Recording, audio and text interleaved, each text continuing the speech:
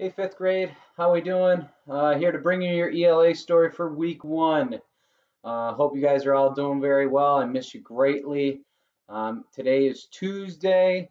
I just wanted to let you know that we will be going over a couple things in our ELA story. So on Mondays, this is kind of how this goes going forward. On Mondays for ELA, you have a comprehension skill sheet that you're going to be working on.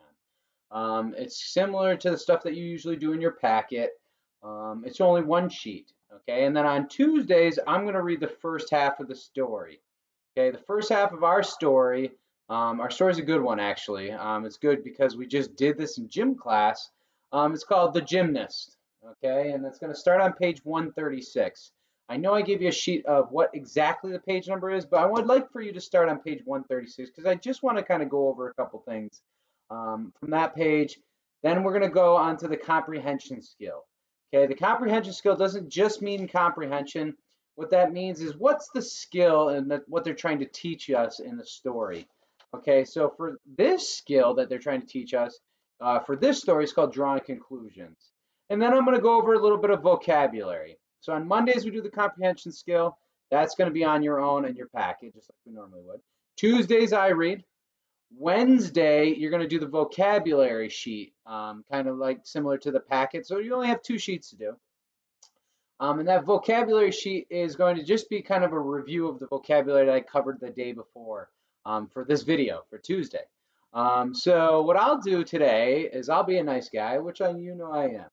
Okay, I'm going to go over the comprehension skill, what it means. I'm going to go over the vocabulary words, maybe what they mean too. Okay. And then I'm going to read the first part of our story, which is the gymnast. Okay, so if you have any questions, feel free to email me or reach out to me, even in this comment section. I can get back to you anytime. My goal is to, after I read the story, in the comment section, there's going to be a question for each one of you fifth graders. Okay, there'll be one for Savannah, one for Christian, and one for Mark. Your goal is to be able to answer that question in the comment section afterwards. What does that tell me as a teacher? Well, that tells me that you're following along in our lessons, you're enjoying the stories, and if you have any questions in there, feel free to write it right in there too. Maybe questions about the story, questions about what we're doing in school, anything that you'd like to share, any type of communication. You know I'm an open book, anything you really need. Okay, speaking of books, I have my book too. Okay, so I turned to page 136. You should too. I'll give you a little bit of time. On page 136, you're going to see a girl that looks like almost as she's teaching a class, a math class. You're going to see a boy that's playing the piano and another boy that was in a little bit of a rodeo. Okay. And the question that it says on the left-hand side is improving ourselves. How can you improve yourself? It's a great question. I love that question. It's something that you could do every day. How can you be a better person every day? Okay, so it says share your experiences about improving yourself. I'm going to share my own personal experiences, and you can kind of ask yourself that question too. How can I improve or get better every day? Not only just as a person, but maybe a classmate, a brother, or a sister. How can you be better every day? For me, how do I improve myself every day? My goal every day is to make sure that I put a smile on as many people's faces as possible. Whether that's my wife, my son, my family, you guys. And I do it through humor? Sure. Am I a funny guy? Yeah. But really, my goal is to just enjoy life and to make sure that I make the most of it every day. If I can make someone smile, if I bring myself to tears, over something I'm extremely passionate about, something I really love, that's all I can ask for in a day, and that's how I'm going to improve myself every day. So the question I have for you guys is, how are you going to be a better person every day? Okay, maybe that could be the question I have in the comments. How can you be a better student, a better brother or sister every day? How can you be a better son or daughter every day? Those are questions that you should ask yourself every day that you wake up. And then when you go to bed, right when you're tucking yourself in, think to yourself, did I get better today? So that's just a random Mr. McQueen moment for you. But as fifth graders, you should be able to answer those questions right now. I'm going to turn the page. I'm on page 138 now, which I'm going to go over your comprehension skill, which is drawing conclusions. Probably one of the hardest skills to have to do because answers usually aren't there in the story. You kind of got to use your brain and make inferences. Remember, inferences are kind of taking a little bit of all the, say you're making a little bit of a jumbled soup, okay? So you're having a little bit of a jambalaya. All right, it's a little hint of every single thing put in there, and that's kind of what it's going to make your soup. All right, but you got to have every little sprinkle of everything in there going forward. So if you look on that page, in order to draw conclusions, you got to take each fact or detail in the story and then your own prior knowledge of what you already know. Now, you should know a lot about gymnastics already, okay? Think about, walking the tightrope, swinging on the rings in gym class, climbing the rock wall, climbing the rope, being a part of the monkey and the gorilla club. Just little things. You have prior knowledge already, so it should be pretty easy for you to draw conclusions in this story. So that's your first skill. And the second one is visualizing. Visualizing is kind of closing your eyes as a reader. And as Mr. McQueen reads the words to you, being able to picture in your brain, while your eyes closed, picture in your brain what exactly the reader, what the author is trying to tell you or portray to you. Okay, so those are your two skills that we're going to be focusing on. That's what's on that sheet from yesterday in your packet as well. All right, that next page, okay, the next page, 140, you're going to see a picture of a phenomenal Olympic gymnast, excuse me. And from that, it's easier in daydreams, yes, because just like any type of sport, any type of musical instrument, any type of thing that you have to work hard at, it takes time, okay? It's easier to daydream about it, but we have to work at it. But before I get to that, we're going to focus on this side right here, okay, where we're talking about the vocabulary words. Now, this is going to help you with your sheet for tomorrow, your vocabulary words. If you can kind of look at the first one, it's pretty self-explanatory. It's kind of like my shirt. That's why I wore it. Bluish, something that's a shade of blue. Name some things that are bluish. I guess you could say the sky without a cloud in it. The ocean is bluish. My eyes, yeah, are bluish. I know. So there's some things that are bluish that you can kind of already, this line around the story of the week is bluish. So something that has a hint or a shade of blue to it. Next one down, skidded. Okay, you can kind of look at the picture. It's what that car does when they hit the brakes as quickly as they can. All right, if something comes skidded, it comes to a sudden halt or a sudden stop. All right, usually when that happens, especially with cars, you get that puff of smoke afterwards because that burnt rubber. So if something's skidded, think about in the wintertime. All right, we have all that snow on the road. Thank the Lord we don't have that right now. But if something skidded off the road, you know that it slid off, all right? And you try to stop it as much as you can. Next picture down is pretty self-explanatory, a somersault. Okay, I'm not going to perform a somersault for you right now, okay? Don't get crazy. Maybe if I was in class, I might be doing it. But a somersault, all right? It's usually when your whole body does one full turn, okay? You put your head down and you swirl over. Next part down is a cartwheel, all right? Also a gymnastics move. I'm not going to be performing it. You don't want to see it, I promise. All right, cartwheels, using your hands and kind of going all 360 back up top. Gymnastics, you all should know what that means. Hesitation, all right? Hesitation is when, and then you take a sudden pause. Okay, if say you're going to hesitate to do something, you might be a little bit nervous. Okay, usually when I do these videos, I need to hesitate and think before I'm going to speak, or I'm going to come out, right. No one's going to understand it. So hesitation is taking a sudden pause to think before we speak. So that in gymnastics, they might have to take a hesitation or a pause, a sudden stop, to think before they perform their next move. Next one is limelight. If you're in the limelight, it's kind of like being in the spotlight. Okay, if you're in the limelight, everybody's got their eyes on you. Okay, next one down is something that's throbbing. Think about this. Say you're doing some gymnastics movement, okay, and you're climbing down the ropes and you accidentally slide down a little bit. How do those hands feel? Probably a little hurt, right? You got a little bit of rope burn, and then your hands are doing this. Okay, you kind of get that throbbing feeling, okay, where it's just like all that blood is flowing to those hands. You might also get a throbbing feeling. Say you accidentally you're riding on your scooter or on a bicycle. You go to hop off and you accidentally twist your ankle. Your ankle's going to be a little sore, but it might feel that throbbing feeling, that pulse feeling back in your ankle. And the last one down is wincing. Okay, a lot of times, especially Mr. McQueen, I'll be honest, when Mr. McQueen would have to go to the doctors, all right, you have to give a shot and get a shot. You might be wincing, you might be cringing a little bit, like, okay, go for it. All right, wincing, all right, kind of a little bit of pain. Okay, so maybe that throbbing and wincing might go hand in hand. I'll give you an example because you guys were all in my class when it happened.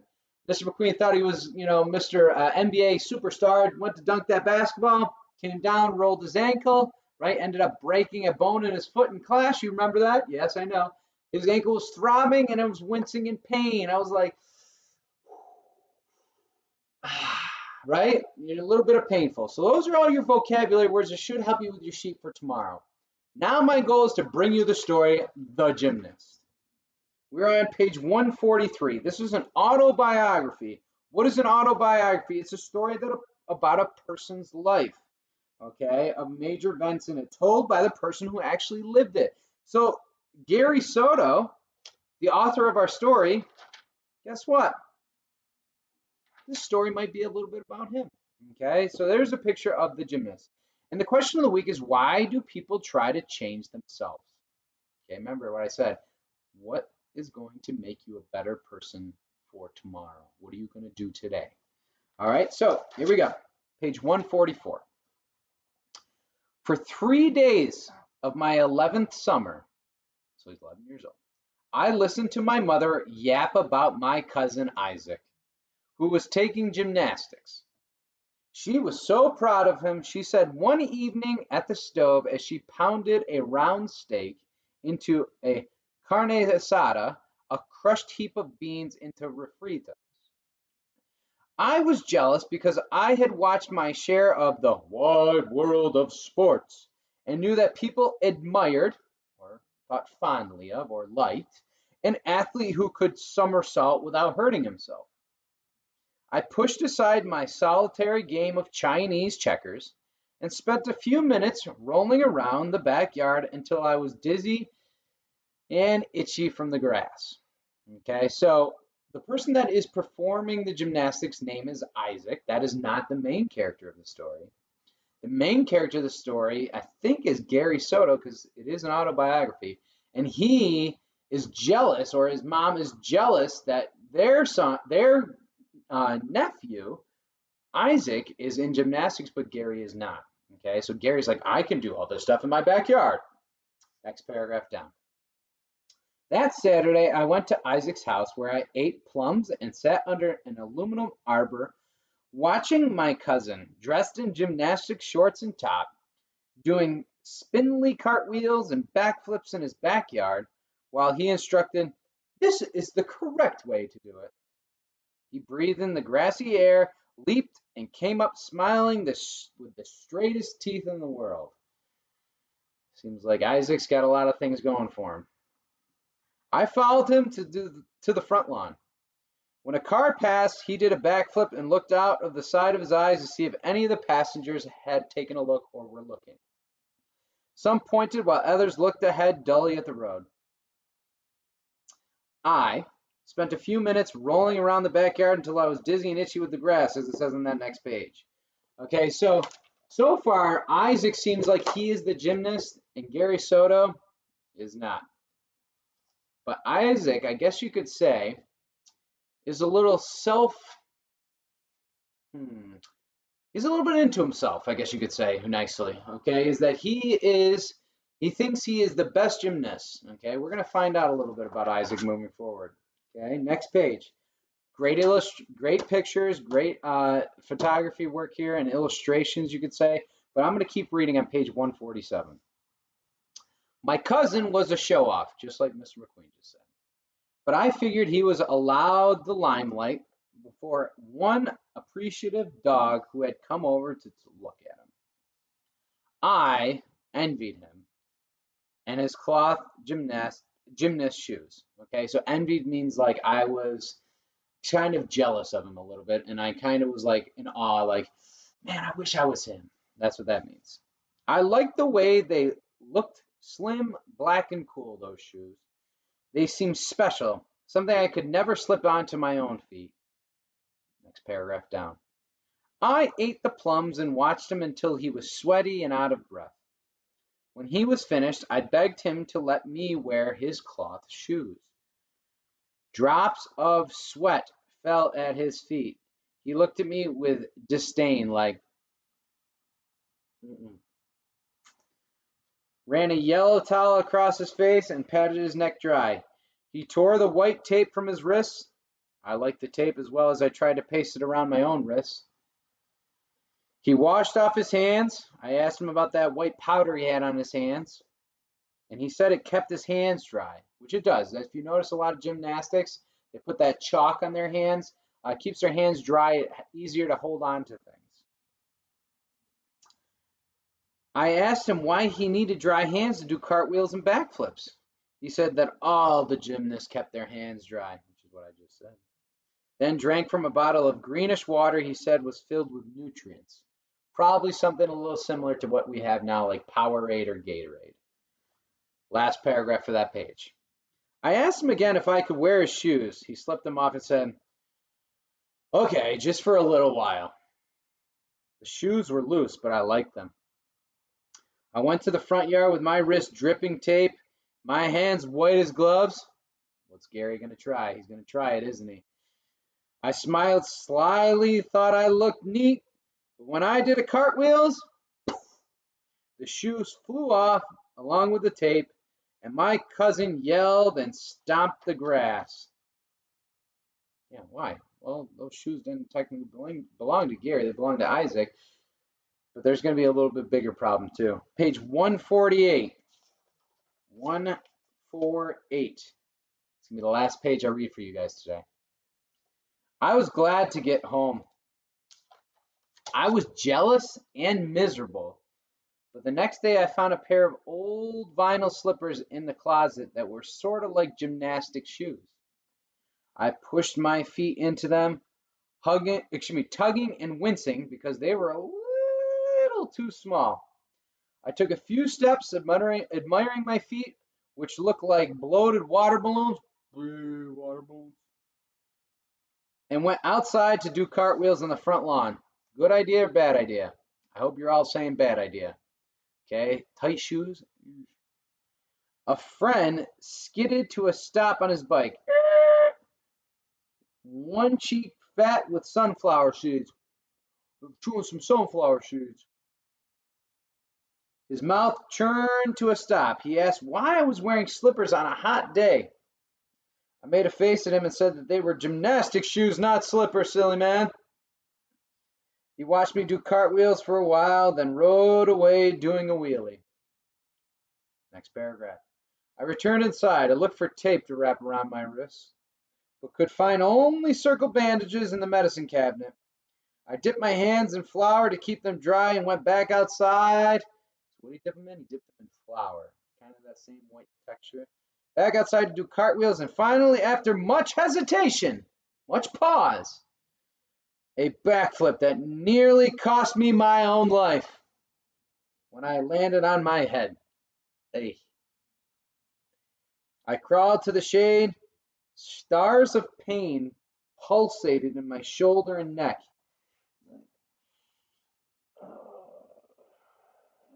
That's why it's better to do this around an adult. Okay, that's why you can do it around Mr. Justito and Mr. Giorgio. Probably not a good idea to do it on your own.